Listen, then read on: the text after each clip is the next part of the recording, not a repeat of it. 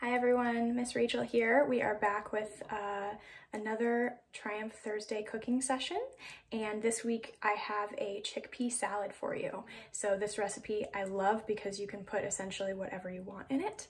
There's just a few key aspects that you want, and I will tell you about that as we go. The reason why I love this is because you can eat it just as a side, you can eat it like with crackers, you can eat it on bread like a sandwich. It is really straightforward, not very many ingredients, has lots of good protein from the chickpeas, and it's really tasty, so please enjoy.